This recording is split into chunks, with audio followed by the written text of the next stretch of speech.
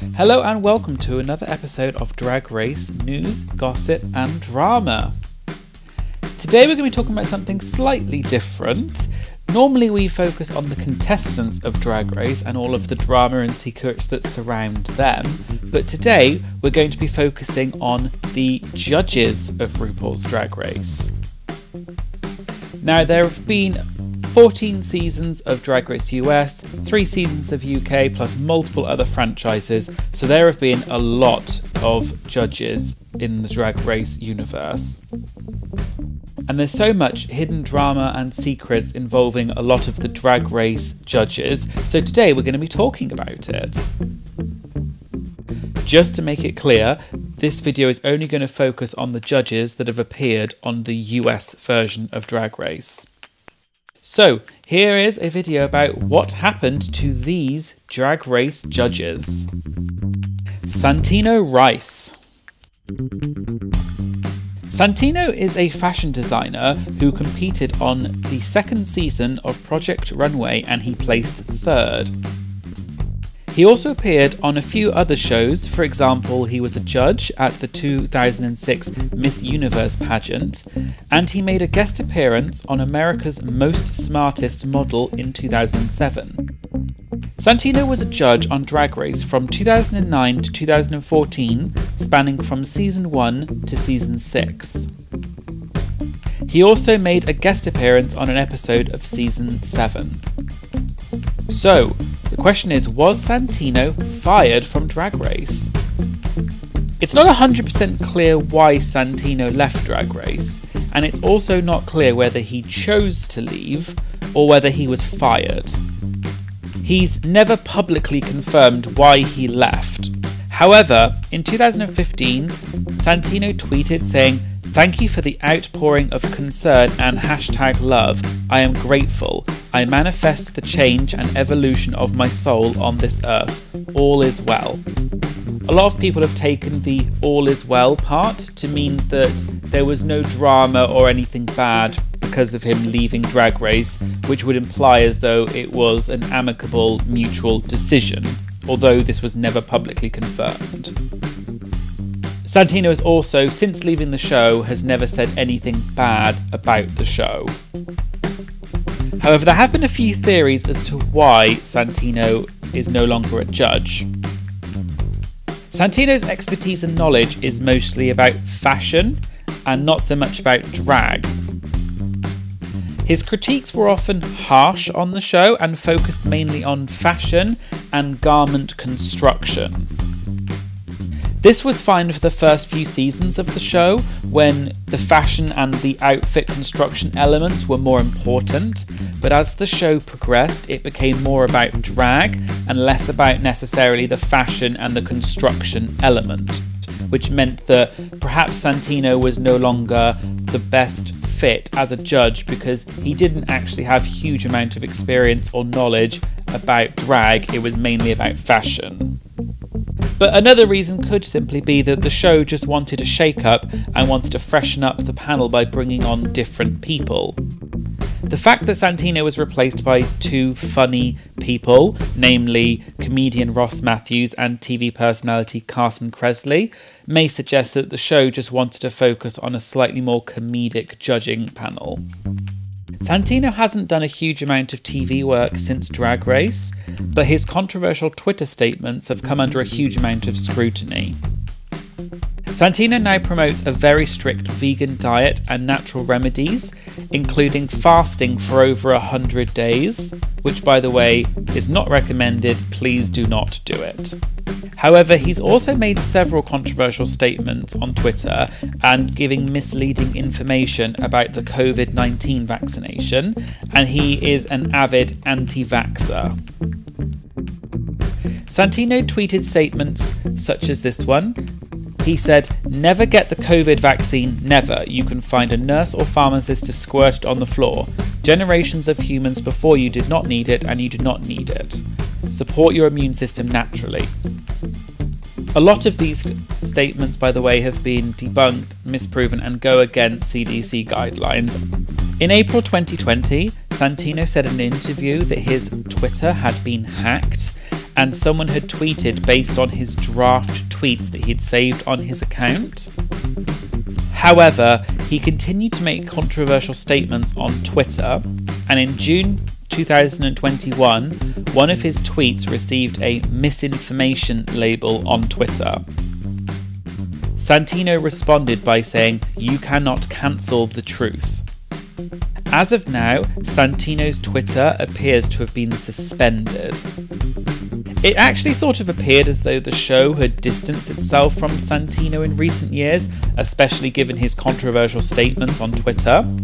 However, in episode 2 of season 14, Maddie Morphosis found a hat in a vat of Tic Tacs during the photo shoot challenge. When she pulled out the hat, Ru said, "That is Santino's hat. He's been texting me for years about that hat. It's been in the bowl of Tic Tacs the whole time." This felt a little rehearsed, so I'm assuming this was obviously planned, but it was the first time that Santino has been mentioned on the show for years. Merle Ginsberg. Merle Ginsberg is a fashion writer and TV personality. She was a judge on the show on season 1 and season 2. It's often been joked about on the show about what actually happened to Merle and why she is no longer on the show. For instance, this was actually the subject of an episode of season 7 called Ru Hollywood Stories: Whatever Happened to Merle Ginsberg. The episode featured comedic sketches giving different people's accounts of why Merle left the show. So, why did Merle really leave the show? Although no official reason has ever been given, Michelle Visage actually explained the situation in an interview. Michelle said that she was actually supposed to be a judge herself since the start of the show, but her homophobic boss at the radio station she was working at wouldn't let her be on the show because they thought it would be a bad image for the radio station. So Merle was brought on to stand in for Michelle for the first 2 seasons. Apparently the plan was always that Michelle was going to come into the show once she was out of contract from the radio station and that Merle would leave the show. So although the show always makes jokes about Michelle and Merle feuding and hating each other, it actually appears there's no bad blood between them and it was simply just a contractual thing that was pre-arranged, and Merle always knew she was going to be leaving the show after season 2. Michelle even said in the interview that Merle is really lovely. And here's some bonus tea that comes from Merle Ginsberg. In an interview, Merle was actually asked about that strange season 1 hazy filter that was on the entire show. Merle actually said that she never knew anything about the filter until she watched the TV because she was never really involved in the production side of it. However, she did say that during filming, RuPaul said to the producer and the camera people, "Put some more stuff on that lens. The lighting sucks. Pull it back." So this is basically implying that RuPaul didn't really like the way that the lighting was making her look, so that's why they put this weird filter on, and it kind of became a bit of a joke about season 1. Billy B. Billy B is a makeup artist who served as a guest judge regularly on seasons 3 and 4. Billy B's critiques were often harsh and weren't very well received by the other judges, the contestants, and the fan base as a whole. For example, in the season 4 episode 6 challenge, Float Your Boat, the contestants had to design their own Pride float boats. Billy B actually made a joke about the contestant Jiggly Caliente and said that she could, quote, barely fit in the boat. The other guest judge that episode, who is Kelly Osbourne, jumped to Jiggly's defence and said, quote, "How very dare you, big is beautiful." Billy B also referred to another contestant, Milan, as a, quote, dude in a dress. It's not clear why Billy B left the show. However, some people have said that Santino Rice was always supposed to be the only male judge on the show, but because Santino had scheduling conflicts with another show he was filming, Billy B was brought in just to stand in for Santino in a few episodes. Other people have said that because Billy B's critiques were so harsh and rude, then that's why he was removed from the show. Also, some people have said that Billy B's makeup skills weren't actually very good, and he painted Michelle in one of the episodes and also Shangela for the season 3 finale, and both of them didn't really look very good in those episodes, and that could be another reason why he was let go from the show. Here's some bonus tea about Billy B. In an interview in 2011, Billy said that when Shangela was on the show, Shangela was often critiqued by Billy and the other judges for Shangela's makeup skills. But apparently one time Shangela said, "I know you're giving me critiques, I understand them, but I need someone, please can you help me?" Billy said that he felt bad because Shangela genuinely looked quite upset and wanted help, but Billy wasn't allowed to help Shangela because it would be seen as unfair to the other contestants. So Billy said a long time after the show, he was actually on a flight to New York and he saw that Shangela was on the flight. So he went up to Shangela and said it was a little bit awkward, but he wanted to sort of break the ice with Shangela and spoke to Shangela. Shangela actually said that she was going to New York to film a commercial for Orbitz with Manila Luzon and Carmen Carrera. Billy asked whether Shangela and the girls would be doing their own makeup, and Shangela said yes. So Billy said, "I'm going to come and do your makeup," as a way to sort of make up for his harsh critiques to Shangela during the show. Billy said that while he was doing Shangela's makeup on the set for this Orbitz commercial, he was trying to teach Shangela how to improve her makeup and how to do things to make herself look better, because he really wanted to help Shangela, not just criticise her. Mathu Andersen. Mathu Andersen is a makeup artist and appeared several times on Drag Race as a judge or photographer. Matthew was actually Ru's personal makeup artist until season 9, and then he suddenly disappeared from the show during episode 1. Raven was then brought in to do RuPaul's makeup and has continued to do RuPaul's makeup even into current times. There was no official reason given for Matthew's departure from the show, but several sources have said that Mathu and Ru had a big argument on set during the filming of season 9 episode 1, and Mathu stormed off, and that's why he left the show. And apparently this is why Ru's makeup looked quite rough in the episode 1 of season 9. Other sources have said that Mathu quit the show because he was having some mental health issues and needed time to get away from it and recover. In an interview, season 4 contestant Willem Belli actually talked about Mathu Andersen and the whole situation. Willem said that Mathu was really sick in hospital and had asked RuPaul to go visit him in hospital, but RuPaul hadn't gone to visit him. Willem said that one day he saw RuPaul on the streets in Los Angeles and stopped in his car and shouted at RuPaul and said that Mathu really wanted RuPaul to go and see him. "You should go and see him in the hospital. I've seen him. Why haven't you?" And apparently RuPaul told Willem to F off. Willem also implied as though RuPaul and the production company is paying for Matthew's treatment in hospital.